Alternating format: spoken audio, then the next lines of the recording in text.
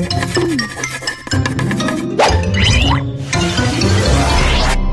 Bob, I've been wondering if the Earth pulls on the moon like it seems to pull on this apple. But then wouldn't the moon just fall down? How does it go around the Earth? I don't know. If I throw the apple sideways, it still falls down. But at least it goes partway around the Earth. And if I throw it faster... It goes farther. So? If I throw it really fast, it goes really far around. What